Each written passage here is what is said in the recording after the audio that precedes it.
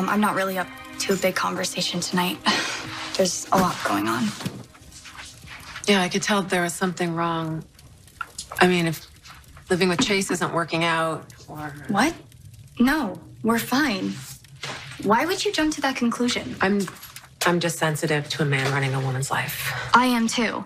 But Chase is nothing like that at all. He's amazing and very supportive. Good. It's good to hear, as long as you're happy. I hope in time that you can, learn to trust me to support you too.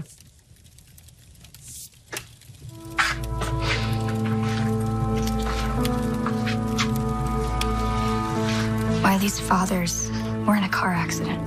What? Are they okay? Brad has only minor injuries, but Lucas is in a medically induced coma. But what about Wiley? Was he in the car? Thankfully, no. Who's looking after him? Lucas has a big family, and right now he's with his godfather, Michael.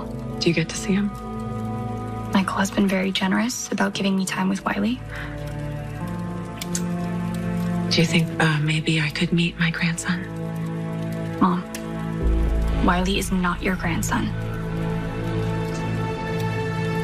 Wiley is Brad and Lucas's son. They are kindly allowing me to be part of his life on a limited basis.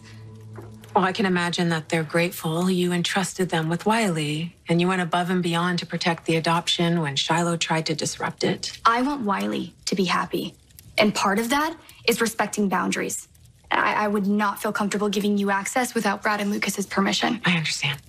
I will follow your lead when it comes to Wiley.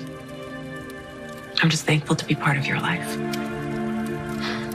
I have your word that Wiley's off limits. I promise I will not go near him unless or until I have your permission.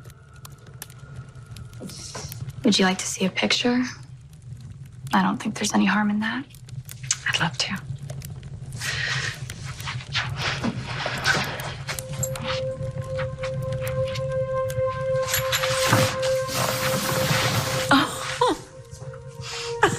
Look at him. Oh, he's so handsome.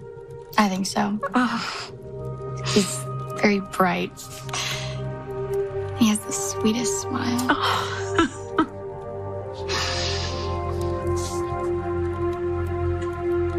I should get going. I have to get back so I'm not late checking in. I'll be in touch.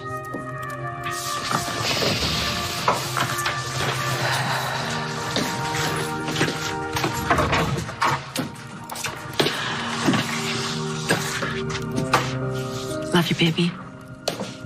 Love you too, Mom.